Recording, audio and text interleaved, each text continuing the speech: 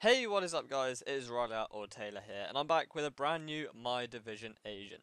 Now this is going to be episode 6, and this is going to be the last one before the Underground expansion drops on the 20th. Hopefully after that we'll have a couple, or once I've played the Underground for a couple of days, I'll have an update on my agent and show you what I'm rolling with and maybe what new gear sets I've acquired or what weapons. But in this episode, we're just going to go over what I'm rolling with just before the Underground drops.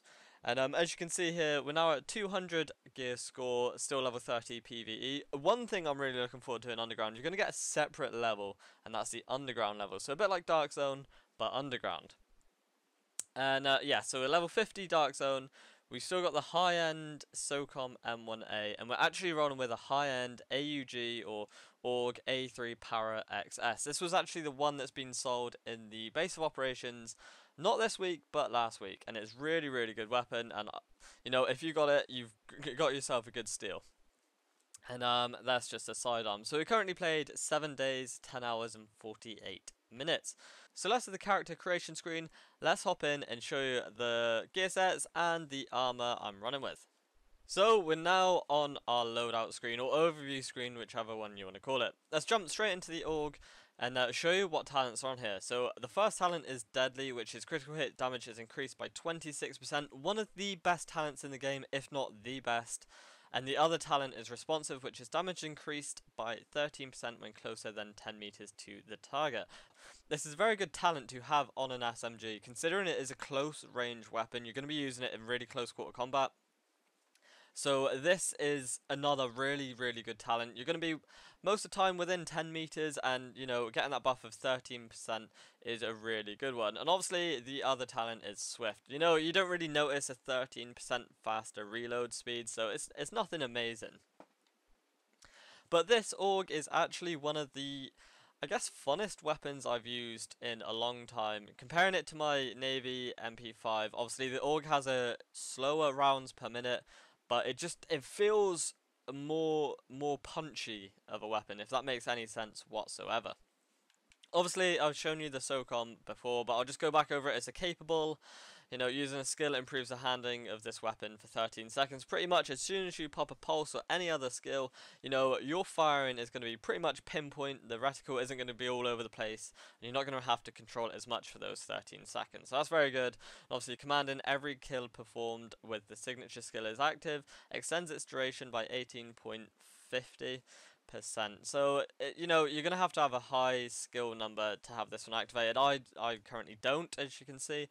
So I don't really feel I'm missing out, because as soon as you pop that survival link, whatever it is, you're gonna want to do whatever it is quick. And the other talent is Sustained. Killing a target increases your health by 6%. So nice little one there. But less of the weapons, let's go over to the gear. So we're still running with the higher end chest piece, and that's the Operator Vest with Reckless on it, which is increased damage by 13% and increased incoming damage by 10%. It's got the plus 565 armor, plus 11% protection from elites, and plus 8% damage to elites. One of the best Operator Vests I think you can get, major attribute wise anyway. And we've got the minor attributes of increased kill experience. I'm hoping this is going to come in handy down in the Underground with that level. I wonder if that's the same sort of thing. And obviously sticky bomb damage, but I don't run with a sticky bomb. The mask is a Lone Star mask, and it's a plus 4.50 critical hit chance, plus 12% burn resistance, and 8.5% ballistic shield health, but it's rolled on firearms and stamina, so a nice little mask there. And obviously we've got the set bonus of 2, which is 100% ammo capacity. Let's go over to the other Lone Star item, which is the holster.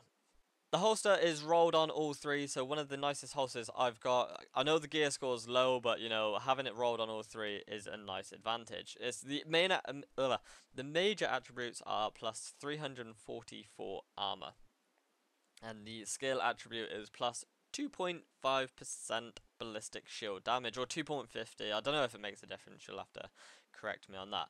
Let's jump up to the backpack here, which is a striker's pack rolled on firearms. Major attributes are 19% critical hit damage, minor attributes are plus 14% bleed resistance, and we got the plus 9% skill bomb damage. skill bomb damage, sticky bomb damage, sorry, and a plus 8.50% turret duration. Now, Striker's Battle Gear, we've actually got the 2 set bonus again, which is enemy armor damage, a nice plus 20% there. So that is obviously damage to enemy armor within PvE, I think it only is increased by 20%, so that's quite nice. Now I am lost. Let's go on to the gloves. We've got Striker's gloves here, which are rolled on firearms. Very nice gloves, actually. Critical hit damage is increased by 34%, with critical hit chance increased by 6%, and 365 SMG damage. Very good, considering I'm using an SMG. Probably one of the best gloves you can get, but I'm not one to say they are the best. Also, plus 3 ballistic shield damage. Let's go down to the knee pads, which are actually final measure knee pads. We've got protection from elite and plus 256 armor, rolled on stamina there. We've got plus 85% scavenging, plus 27% blind death resistance, and plus 25% burn resistance. Skill attribute is first aid ally heal. Now we haven't got any of the set bonuses there because we are only rolling with one, so unfortunately we're going to miss out on exotic damage, resilience, and protection from elites.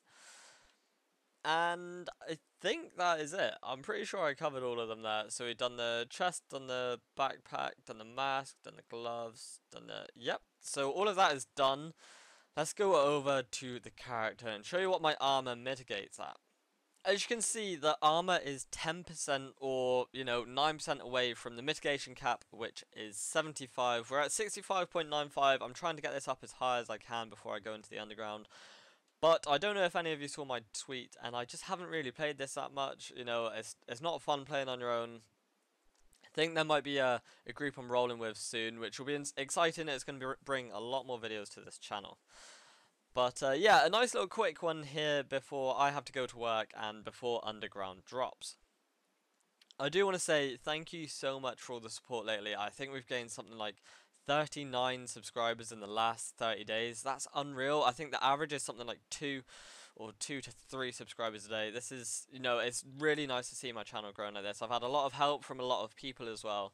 So yeah, just thank you so much. If you are new to these videos, make sure you click that like button if you enjoyed it. And if you're new at all to the channel, make sure to click subscribe. Oh god, make sure you click subscribe for all future Division videos, including Underground videos, because I have got 2 days off work to play that, which I can't wait for. But until then, I'll see you all soon, and thank you so much for watching. Goodbye.